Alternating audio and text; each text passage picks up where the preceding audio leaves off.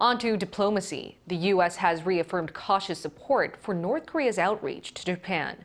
The Pentagon's deputy spokesperson, Sabrina Singh, said on Tuesday that Washington would welcome its close ally Japan's talks with North Korea if it were to strengthen regional stability. Separately, U.S. State Department spokesperson Matthew Miller also noted Pyongyang's offer to engage with Tokyo, but reiterated Washington's goal of achieving the full denuclearization of the Korean Peninsula. Last week, the North Korean leader's sister, Kim Yo-jong, suggested that Japanese Prime Minister Fumio Kishida might be able to visit the North on the condition that Tokyo does not take issue with the regime's right to self-defense and leaves the past abduction of Japanese citizens off the table.